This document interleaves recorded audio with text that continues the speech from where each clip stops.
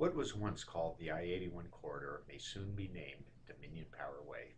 Hello, I'm Larry Land, VACo's Director of Policy Development. On January 20th, Governor McDonnell released his 2012 transportation plan that encompasses this proposal and others that counties may be interested in. This plan is fairly comprehensive and attempts to address other critical issues such as land use, regional organization, and devolution. The centerpiece of this legislation is a boost in funding without a raise in fuels or other special tax revenues. Over the next 8 years, Governor McDonnell proposes a gradual increase of sales tax revenues dedicated to transportation. For the upcoming biennium, this would result in an increase of $110 million. Governor McDonnell also proposes that at least 1% of general fund revenue growth above 5% be deposited in Virginia's Transportation Trust Fund for construction improvements. At the end of each fiscal year, 75% of any future general fund surplus would be dedicated to transportation.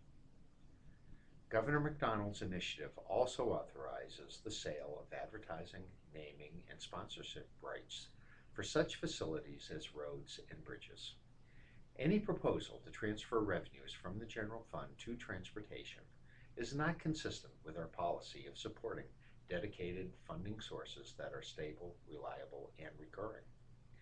Of concern to VACo are provisions dealing with land use regulation and potential penalties that may be imposed upon local governments. Specifically, the local comprehensive plan must be consistent with long-range statewide transportation plan, the 6-year improvement program, and location of routes that are part of the state highway system.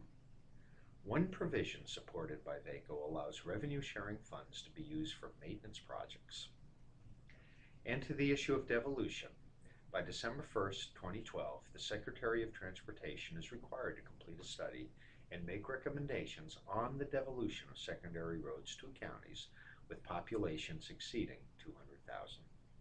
VACo will conduct further analysis and communicate our concerns to members of the General Assembly.